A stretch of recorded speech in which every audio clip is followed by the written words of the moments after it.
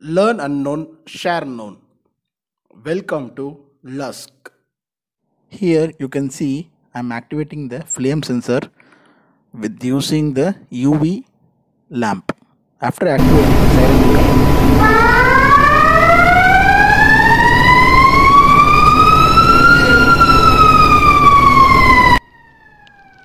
So after that there is a nozzle, you can see water will not come because when we activate smoke and flame together, then only water mist will get activated.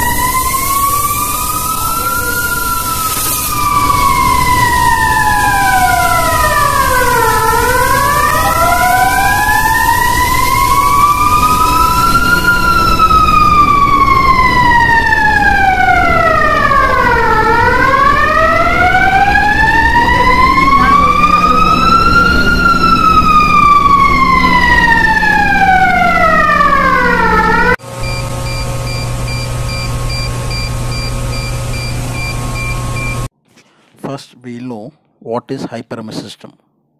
Hypermesh system is otherwise called water mesh system. It is just a firefighting system. It is used where heat and flammable products are available. That is like generator. You can take a generator. In generator, engine will be very hot. The surface of the engine will be very hot, and there is chances of oil leakages in the top of hot surfaces. So there is a chance of fire. So we need a firefighting system which will activate automatically. So only we are using hypermesh system where heat and flammable products are available. In ship, how water mesh system will get activated? Just two things. There is smoke sensor and flame sensor. Both sensors should get activated simultaneously. Then only hypermesh system will get activated. If only smoke is activated, water will not come, mist will not come. Or only flame is activated, mist will not come. Both should activate, both should be in alarm condition. Then only water mesh system will start working. So only they give dual. Maybe there will be a false alarm, like when engine is running, maybe from the exhaust line, maybe some smoke will leak. Due to that, water mesh should not activate. For that purpose, they gave dual sensors, where when both are activated, then only water mesh system will start working. Now I will show with diagram how the system will work. As you know, before I explained clearly like how system will get activated. So let's see the diagram of it. Here you can see there is air bottle, service air line, which will be pressurized, and there is a valve which will be closed always. And there will be two freshwater tanks on ship, one in port side, one in starboard side.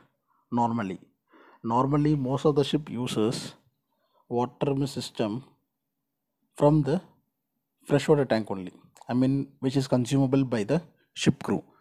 Or some ships will have even separate tanks, but most of the ships having connection from the normal freshwater tanks, which is used for the crew.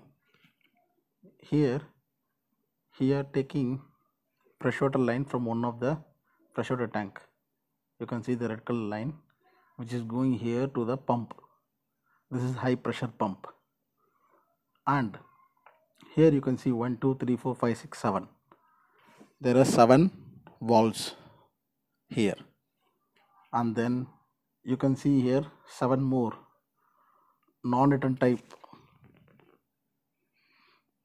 solenoid valves, which is operated electrically.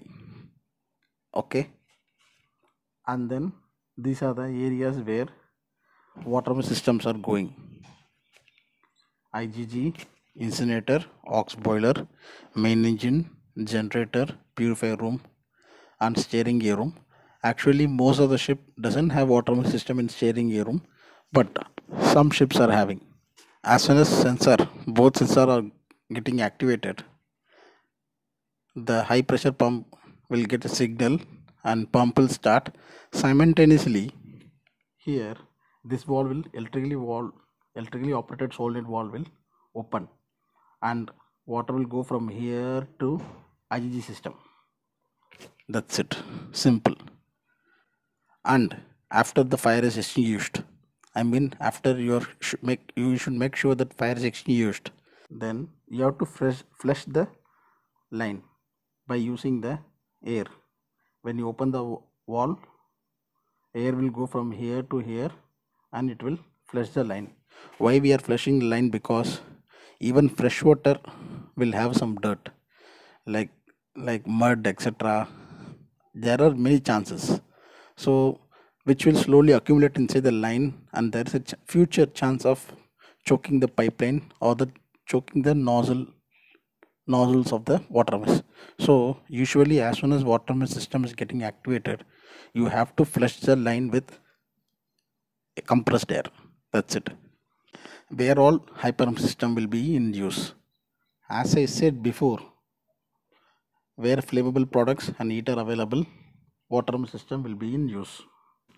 So in main engine, hot surface and chances of fuel oil leakages highly possible. So in main engine, we will have water mist system.